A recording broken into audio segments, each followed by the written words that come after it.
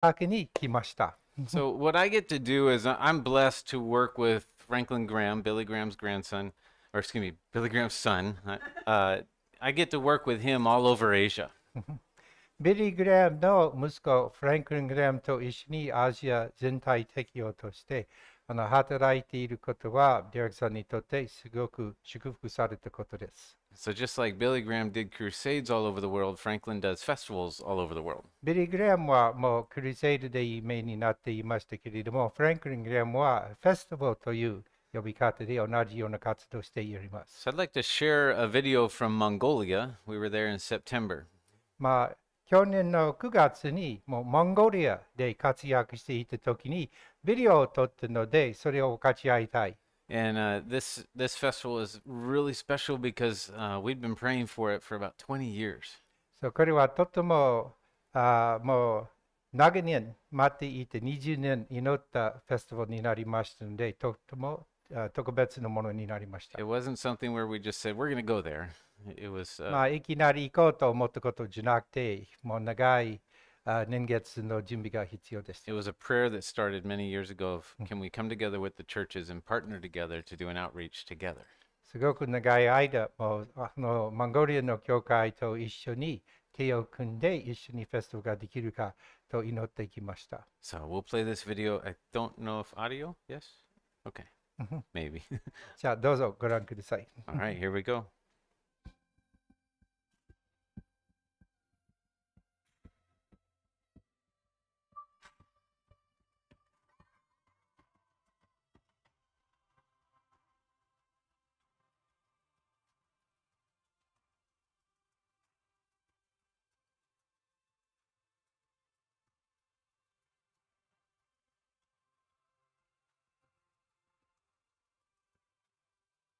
Tonight you can be forgiven. 今晩許される。 And tonight you can have a new beginning. 今晩から新しい始まりができる。 Cleansed from all of your sins. 罪から清められ、 And hope of heaven.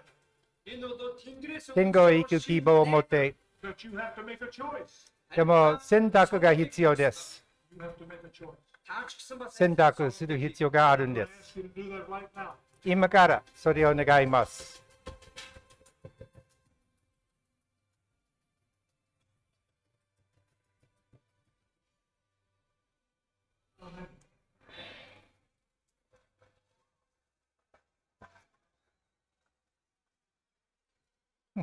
Well, that's a little example of what we do as far as an outreach goes. 小さい例ですけれども、そのような活動をしています。 And that night, we had 2 nights of the festival, and over that weekend, over 4,000 people made a commitment to the Lord. もうフェスティバルというのはもう2つの夜の順番で行われまして、その時は4000年以上はイエスを信じる決心ができました。 And the Mongolian leadership, they have continued this year to do 6 more cities.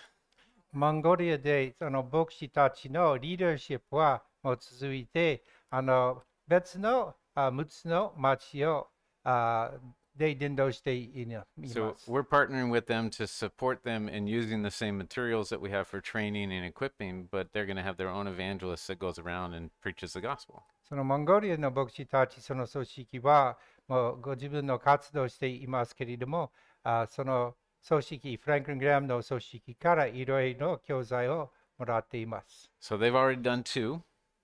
今までは2つができました。2 And, つの町。 and in those 2 days, over 4,400 people have come forward. それを通して4400人は公にイエスを信じる決心し So た it's。a very exciting time.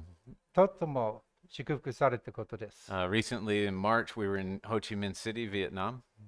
もう3月にもうビエナムのホチミン市にいました。 And God did an amazing work there as well.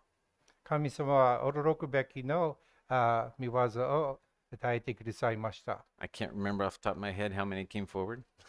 人はどのぐらいイエスを信じる決心したかちょっと覚えていないですけれども、 But the reason I'm here is one, I love seeing Joseph, but I'm here because the churches in Osaka and Shikoku Island have invited Will Graham to come and preach the gospel. そう今日ここに立っているのはもちろんジョセ兄弟に会いに聞きたいということがありまして、でもその後は、ウィル・グレアム、それはビリー・グレアムの孫の伝道師ですけれども、その人はまた大阪で何か活動しようと思います。So I have an excuse to come see my friend.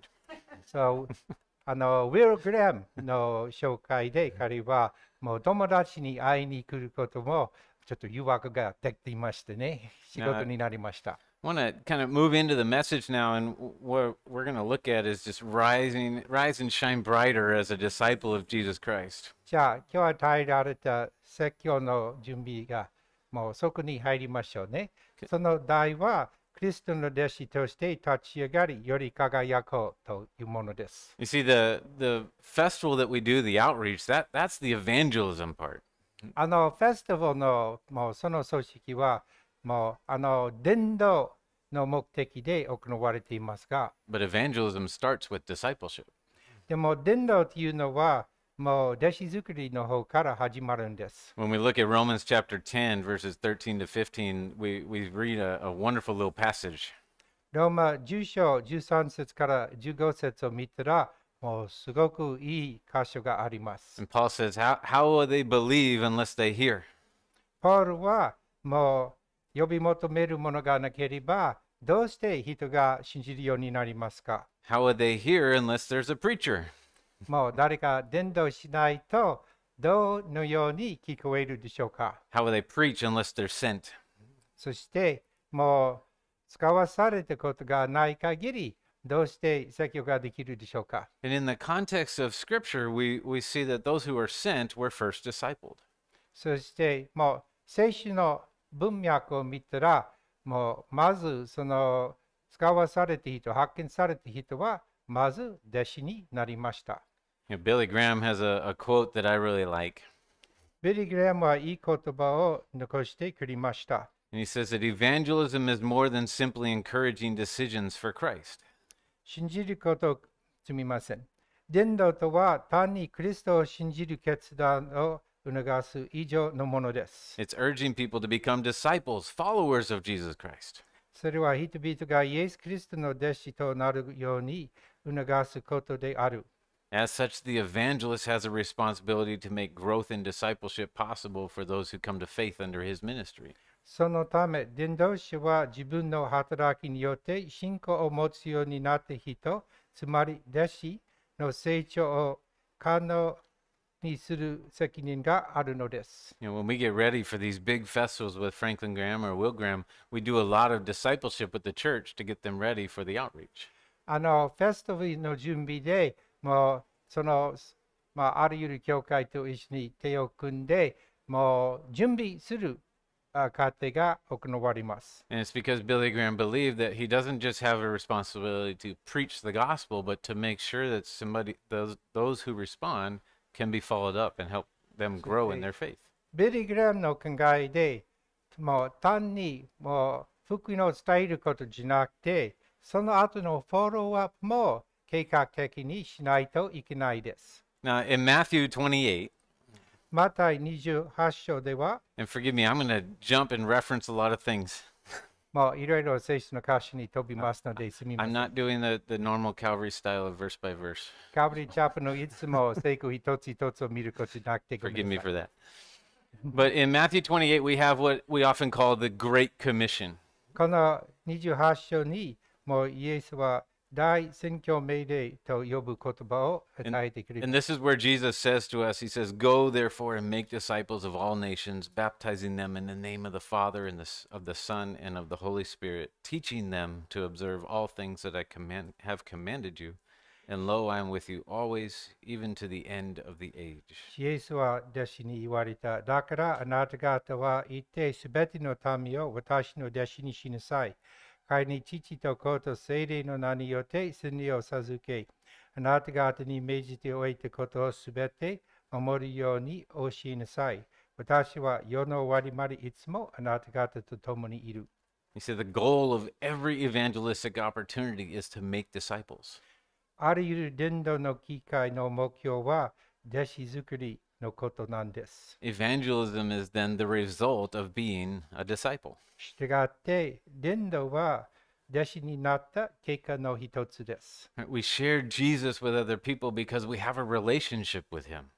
私たちがイエスを分かち合うのは私たちがイエスとの関係を持ち、And we Uh, want, go ahead. And we want others to have that same joy that we have. 他の人にも私たちと同じ喜びを持つように願うのです。But what is a disciple? しかし、弟子というのは何でしょうか？ Well, a disciple is one who believes and follows the teachings of another. 弟子というものはある人と同じ教えを信じて従う人のことなんです。So a disciple of Christ is one who believes in the truth that Jesus taught. イエス・キリストの弟子とは、イエスが教えられた真理を信じる人です。He rests in his sacrifice, 主の犠牲による安らぐ人です。surrenders to the leading of his Holy Spirit, 主イエスの聖霊の導きに身を委ねる人です。 and imitates his example. 主の模範に習う人です。 Can we pray real quick? 祈りましょ Father God, we thank you so much for this afternoon and a beautiful day. う。もう父なる神様、本当に感謝します。 We この pray, 日、この素晴らしいお時。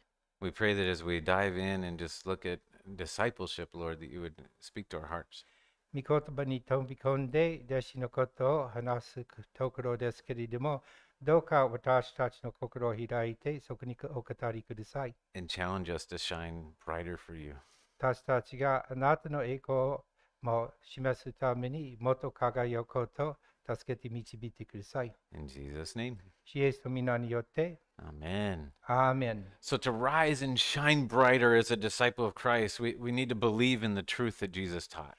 クリストの弟子として立ち上がり、より明るく輝くためにイエスが教えられた真理を信じる必要があります。 Jesus said, I am the way, the truth, and the life, and no one comes to the Father except through me.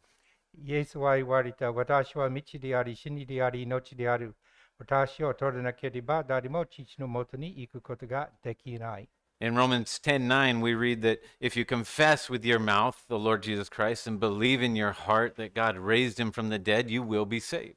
ローマ10章9節の言葉、口でイエスは主であると公に言い表し、心で神がイエスを死者の中から復活させられたと信じるなら、あなたは救われるからです。This word believe, it's an action word.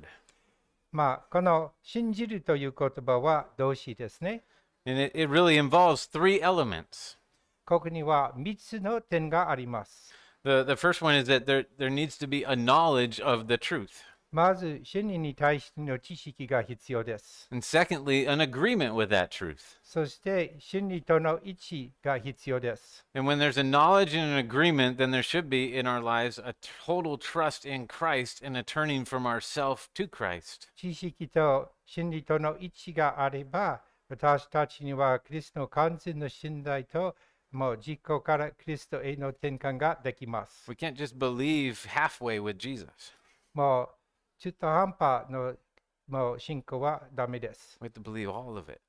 すべてを信じる必要があります。 Right? Romans 10:11, whoever believes on him shall not be put to shame. ローマ10章11節、主を信じる者は誰も失望することがない。 Verse 12 tells us that salvation is for everyone 12節、すべての人を豊かにお恵みになる。 if they believe. 主の名を呼び求める者、 And if 誰で they も call on 救われる his の name. です。その名を呼び求める者。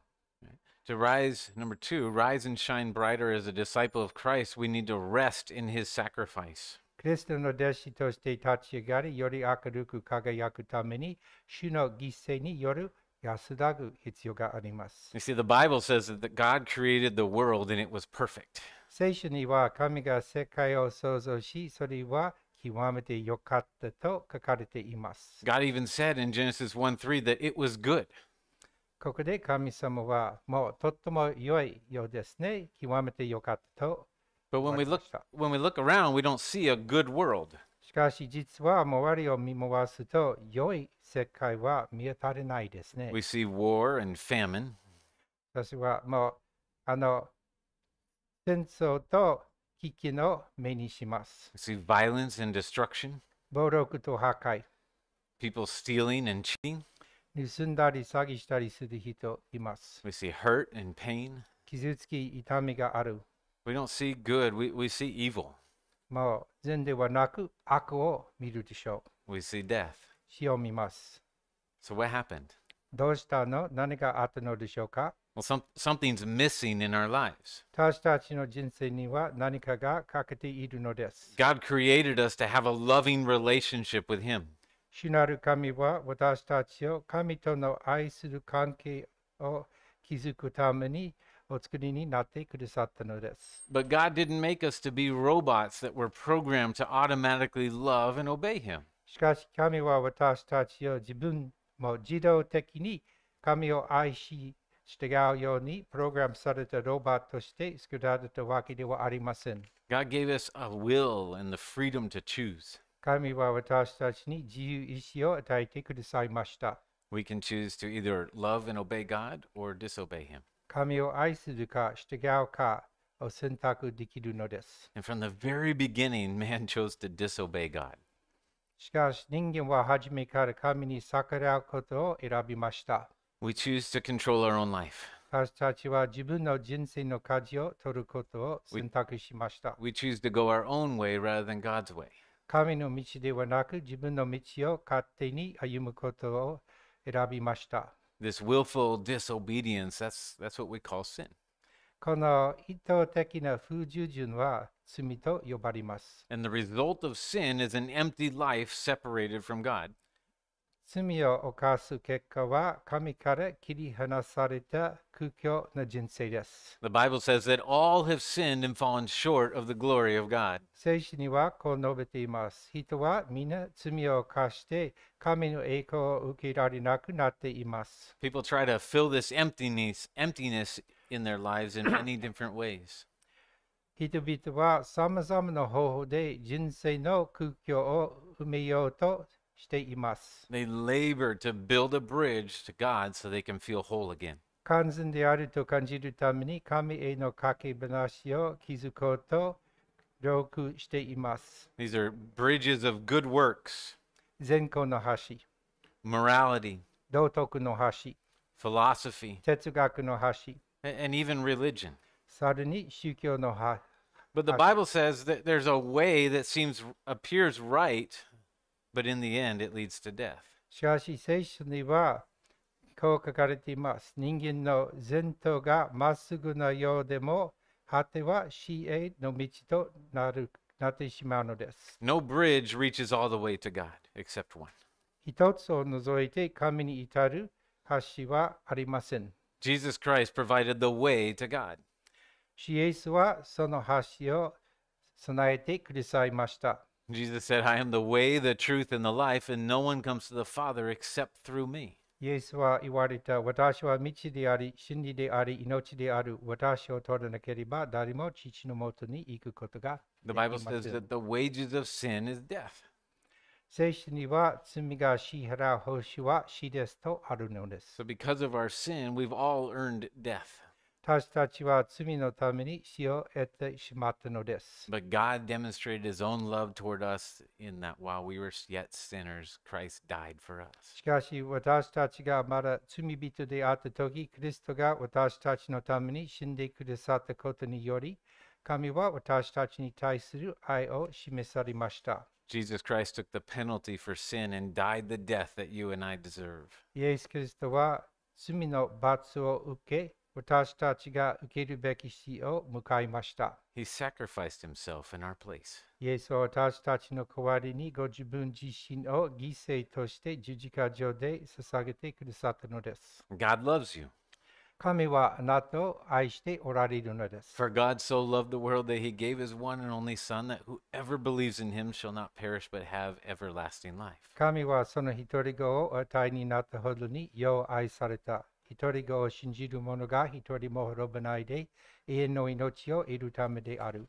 Through the finished work of the cross, there's a way that has been opened to have forgiveness and a relationship with God.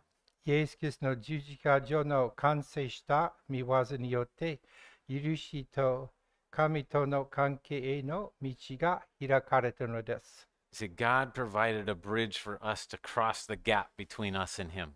神は私たちのために私たちと神の間にあったギャップを超えるための橋を用意してくださったのです。That bridge is the cross of Jesus Christ. その橋はイエスが私たちの代わりに自身の犠牲にした十字架であるのです。And he sacrificed himself in our place, and God has done everything necessary to provide forgiveness of sin. 主なる神は罪の許しを備えるために必要なことをすべて成し遂げてくださったのです。There's nothing you and I can do to earn our salvation. 私たちが救いを得るためにできる働きは何もありません。God offers us the choice to accept his forgiveness of sin. 神は私たちに罪の許しを受け入れるかどうかの選択肢をお与えになります。And we accept his forgiveness by simply trusting in what Jesus Christ did for us on the cross. 私たちはイエス・キリストが十字架上で行われた御業を信頼し、イエス・キリストを主と救い主として受け入れることによって神の許しを受け入れるのです。And we receive him as our Lord and our Savior. それは私たちの主と救い主。The Bible says that if you confess with your mouth the Lord Jesus Christ and believe in your heart that God raised him from the dead, you will be saved. 聖書には口でイエスは主であると公に言い表し、ここで神がイエスを死者の中から復活させられたと信じるなら、あなたは救われるのです。Are you laboring today? あなたは今日苦労していますか？ Are you working for the material things of this world? この世の物質的なものを得るために働いているのですか？ Or laboring for peace in your heart? それとも心の平安を得るために働いていますか？ Maybe you're striving for a relationship. おそらく人間関係のために努力していますか？ Are you carrying a heavy load in your heart? 心の中、重荷を抱えていませんか？ Perhaps today you feel a conviction in your soul that you're actually laboring for your own salvation. おそらく今日あなたはここに自分の働きで救われるために苦労していると確信しているかもしれません。Jesus says, "Come to me, all you who labor and are heavy laden, and I will give you し rest." かし、イエスは言われて、疲れた者、重荷を負う者は誰でも私のもとに来なさい。休ませてあげよう。You see, a disciple must rest in his sacrifice alone. つまり、私たちは、弟子は、主イエスの犠牲だけで夜、安らかなければならないとしています。Number 3, to rise and shine brighter as a disciple of Christ, we need to surrender to his spirit. キリストの弟子として立ち上がり、より明るく輝くために、主なる神の聖霊の導きに身を委ねる必要があります。The last fruit of the Spirit listed in Galatians chapter 5, verses 22 and 23 is self-control. ガラテヤ5章22、23節に、聖霊の実という箇所があります。その最後の実は節制です。You know, when people think of self-control, many tend to think about control of themselves. もちろん、節制、または自制心というと、多くの人は自分自身をコントロールすることを思い浮かびます。Some people control what they eat in order to control their weight. ある人は体重に気をつけようと食べ物を制限します。Some exercise to stay physically fit. 健康な体を維持するために運動する人もいるでしょう。There are those who control their spending so that they can buy something or go somewhere. あるいは何かを手に入れたり、どこかに行ったりするために自分の支出をコントロールする人たちがいます。Some go to an even further extreme. それよりさらに極端なことをする人もいるでしょ They get surgery to control the aging process. う。老化のプロセスをコントロールするために手術を受けるのです。Or they control their education or their career to achieve goals that they have set for their own life. あるいは自分の人生の目標を達成するために学歴やキャリアを管理する。You know, self-control here talked about in Galatians. It's referring to it's not referring to the control of your own life. しかし、ガラテヤの信徒への手紙で語られている節制は、自分の人生をそのようにコントロールすることを指していません。It's really talking about passions and desires. 実は欲望や情熱に対する節制を指しています。You see, in the simplest terms, self-control is the control of the flesh.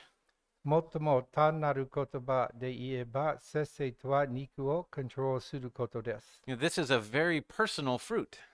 これは非常に個人的な実です。Right? In fact, it's really the only fruit listed that manifests primarily within inside of you.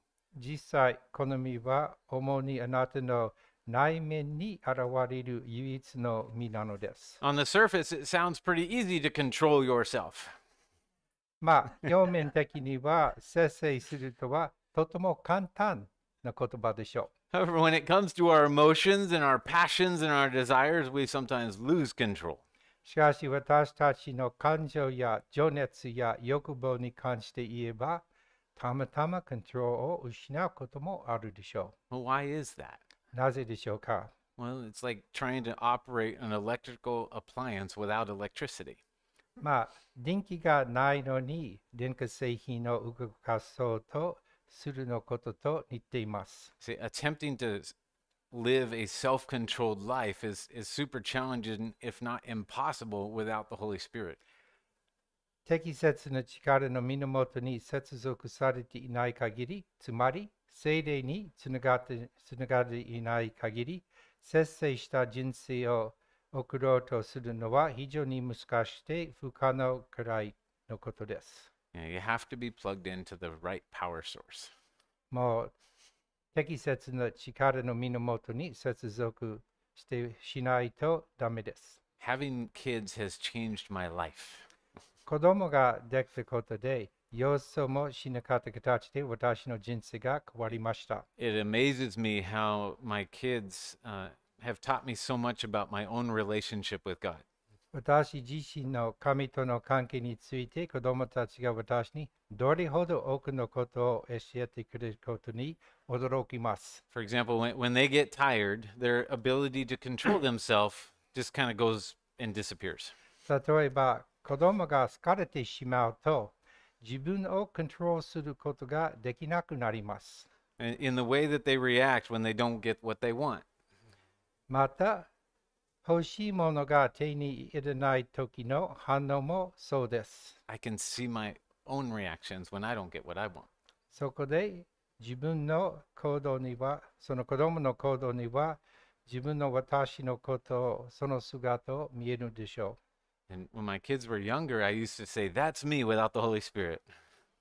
子供が小さい頃、私はいつも見て、それを私、聖霊なしの私の姿ですと思ったんです。When I allow the flesh to come out, even just for a moment, to peek its ugly head, there's no love coming out of me. 私が肉を許すと、ちょっとだけでも自分から愛が生まれません。There's no joy. 喜びもないです。 Peace turns to conflict. 平和は争いと変わる。 Patience runs thin. 忍耐は弱くなる。 Goodness turns to grumpiness. 善意が不機嫌に変わる。 Kindness turns to meanness. 優しい心は自己中心になる。 And in those moments, I have no self-control. そんなような時に私には自制心がないです。 Now, does that mean I've lost my salvation? それで私が救いを失ったことを意味するのでしょうか？ Of course not. とんでもない。 Nothing can separate us from the love of God which is in Christ Jesus. 私たちを引き離すことができるものはありません。神様の愛から。 It does mean that I've forgotten that the old me is dead.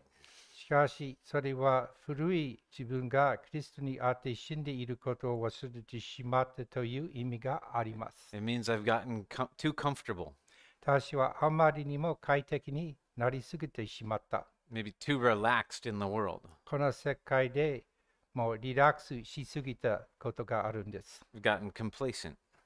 自己満足に陥ってしまった。 Galatians 5:17 tells us that there's a constant battle between the old me and the new me. ガラテヤ5章17節を見ると、古い自分と新しい自分との間に絶え間ない争いがあると教えています。We read in Romans 7 that there's a struggle that exists with wanting to do the right thing but not being able to do the right thing. ローマ7章には正しいことをしたいのに正しくないことをしてしまうことがあります。その争いもあります。The spirit indeed is willing, but the flesh is weak.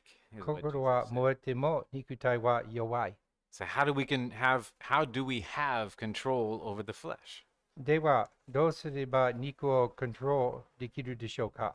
Well, Galatians 5:16 it says, "Walk in the spirit and you shall not fulfill the lust of the flesh." ガラテヤの信徒への手紙5章16節にこうあります。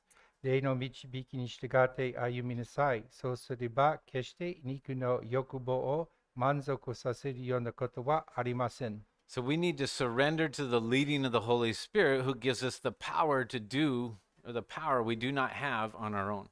私たちが持ってない力を与えてくださる聖霊の導きに身を委ねる必要があります。When a person believes in Jesus Christ, the Holy Spirit takes up residence in their heart.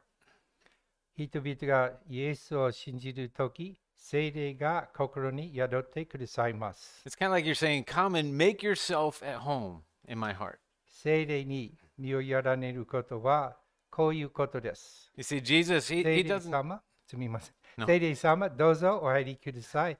くつろいでください、私の人生に。You see, Jesus, he doesn't want to just come into our heart and sit on the couch. ご存知でしょうけれども、イエスがソファに座るだけのために心に入りたいというわけではありません。He wants to come in and take up permanent residence and have the final say in what the house looks like. イエスは永住権を取得して家の内外面について最終的な決定権を持ちたいでしょう。 Allison and I, we enjoy watching home renovation shows. 妻と私は家のリフォーム番組を見るのが趣味です。The renovators, they'll take these old beat up houses and they'll make them new. リノベーション業者は古くてボロボロになった家を新しく作り直します。In some cases, the condition of these houses is so bad that the house should be torn down. 場合によっては家の状態があんまりに悪く取り壊した方がマシです。 But the renovators, they can see a hidden value in this old house. しかし、リノベーションの専門家たちは古い家に隠された価値を見出すことができる。They'll identify the problems and fix them. 彼らは問題点を洗い出し、それを修正し、再び美しくしてくれる。And they make the house beautiful again. また美しくになるんです、その家。They bring value to that which was once useless or valueless. 彼らはかつて無用だったものに価値をもたらすのです。And that's really what Jesus does for you and me. それはイエスが私たちの人生で行ってくださることと似ています。 Even though you and I were lost and useless in sin, God saw value in you and I. 私たちが罪の中で失われてしまったんです。けれども、役に立たないものになってしても、神は私たちに価値を見出されました。God loves you. 主なる神はあなたたちを愛していらっしゃるんです。 And when we accept his love, he comes into the home of our heart and he starts to renovate. そして私たちが主の愛を受け入れると、主は私たちの心の家に入ってくださり、もう改築を始めてくださいます。 And he's going to do this renovation until the day of completion, until the day that we go home to be with him forever.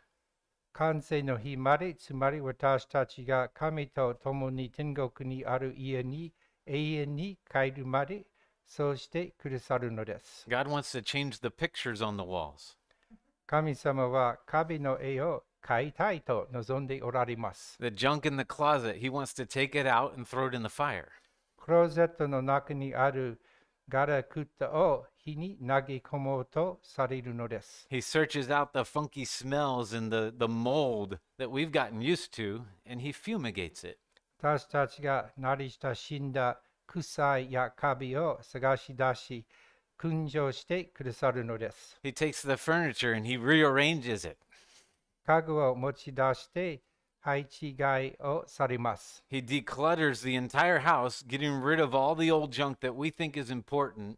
その家の全体を出したりし、何年も同じ場所に置かれていたもう大事だと思った古いガラクタを処分してくださるのです。But it's been sitting there for years. そのものはもう長年同じ場所に You see, he 置いたまま。wants to remove those things from our lives that do not bring glory to God or contribute to godly living. 神の栄光をもたらさないもの、または清い生活に寄与しないものを取り除きたいと願っておられるのです。You see, God desires to see Christ in you and Christ in me. 神の望みは、あなたの中にクリストを見ること、また私の中にクリストを見ることなんです。But in order for Christ to be seen in my life, there needs to be a submission of my will to his will. しかし私の人生にクリストが現れるためには、私の意志が主の意志に服従する必要があるんです。I need to die to myself. 自分に死ぬ必要がであります。Self-control comes when you surrender control. 節制は、また自制心は、身を完全に委ねた時に生まれます。I cannot expect to see my flesh under control if I've not taken everything in my life and laid it at the foot of the cross in complete surrender. 自分の人生のすべてを取り完全に明け渡して十字架のふもとに置いたのでない限り、自分の肉体が節制されることを期待することはできません。You see, in your heart, there's a throne. あなたの心の中には王座があります。And either you're sitting on the throne of your heart, or you've surrendered your kingdom and Christ is on the throne of your heart. ご自分が心の王座に座っているか、それともあなたが王国とその座をイエス・キリストに明け渡したかのどちらです。Paul writes in Galatians, and those who are Christ have crucified the flesh with its passions and desires. ガラテヤ5章24節に、クリストイエスのものとなった人たちは、肉を欲情や欲望もろとも十字架につけてしまったのです。If you and I call ourselves Christians, 私たちが自分をクリスチャンと呼ぶなら、if we claim to be disciples of Jesus Christ, 私たちはイエス・キリストの弟子であると主張するならば、then we need to render our flesh to be dead every day so that we can live each day for Christ. 毎日自分の肉体を死滅させ、クリストのために生きる必要があるのです。Finally, to rise and shine brighter as a disciple of Christ, we need to imitate his example. 最後に、クリストの弟子として立ち上がり、より明るく輝くために、クリストの模範に習う必要があります。This should be a familiar passage. Abide in Christ. この皆さんはよくしていると思います。でも、クリストに止まると、To be a disciple of Christ, you cannot simply depend on past experiences you had with Christ when you were younger.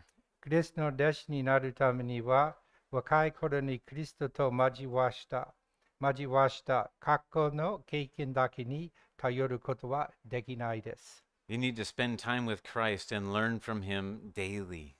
毎日クリストと一緒に過ごし、もう日ごとにクリストから学ぶ必要があります。See, that's what a disciple is. それは弟子であることでしょう。学ぶものなんです。A disciple is a learner. 学ぶものです。Each and every day we need to learn from God fresh and new. 私たちは日ごとに神から新たに学ぶ必要があります。You know, the journey that we're on, we call it the Christian walk, not the Christian sit. 私たちがしている旅をクリスチャンの歩みと呼ぶでしょう。クリスチャンの腰掛けではありません。We should be moving in a forward progression, growing in the Lord and living each day by his grace alone. 私たちは前進し、主にあって成長し、主の恵みのみによって日々を生きるべきです。In John 15:5 through 8, Jesus said, I'm the vine and you are the branches. He who abides in me and I in him bears much fruit, for without me you could do nothing. And if anyone does not abide in me, he is cast out as a branch and is withered. And they gather them and throw them into the fire, and they are burned. If you abide in me and my words abide in you, you will ask what you desire, and it shall be done for you. And by this my Father is glorified, that you bear much fruit, so you will be my disciples. ヨハネ15章5節から8節です。私はブドウの木、あなた方はその枝である。人が私につながっており、私もその人につながっていれば、その人は豊かに実を結ぶ。私を離れては、あなた方は何もできないからである。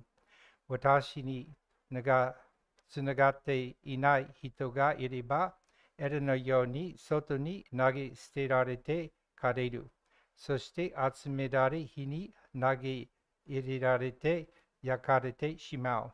あなた方が私につながっており、私の言葉があなた方のうちにいつもあるならば、望むものを何でも願いなさい。そうすれば叶えられる。あなた方が豊かに実を結び、私の弟子となるなら、それによって私の父は栄光をお受けになる。So how do we abide in Christ? しかし、私たちはどのようにしてクリストに止まるでしょうか。 Quite simply, it's by getting to know him. それはまずクリストを知ることです。We read God's word and apply it to our life. 御言葉を読み、それを自分の人生に生かす。Being a disciple of Jesus Christ involves following God's guidelines for right living, as we find in his word.